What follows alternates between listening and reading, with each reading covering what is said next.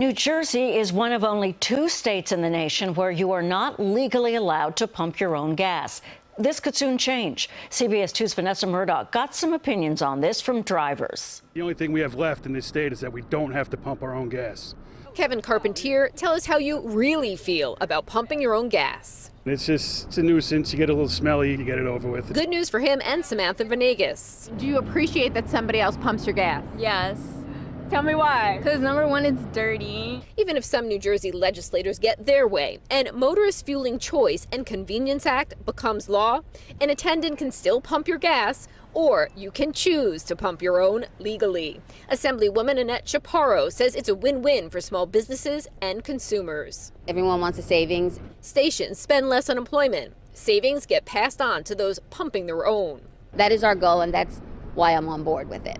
Should bring a savings at the self-serve pump about 15 cents a gallon or more.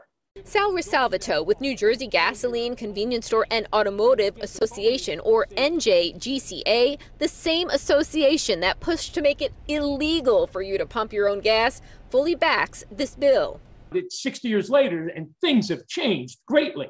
He says the labor shortage hit stations hard. This will help.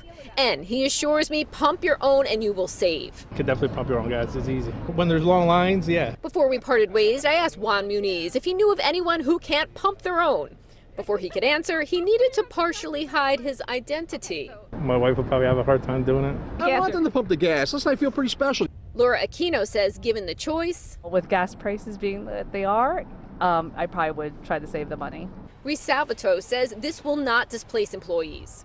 Every one of those cones is there not because the pump is out of gas, it's because the pump doesn't have an employee there. We're going to displace an orange cone. And give drivers the chance to choose to pump their own or go old school. From Hoboken, New Jersey, Vanessa Murdock, CBS 2 News. With this bill, drivers with disabilities can have an attendant pump their gas at the discounted price. So we want to know what you think. Should New Jersey drivers be allowed to pump their own gas? What do you think? Take our poll at cbsnewyork.com.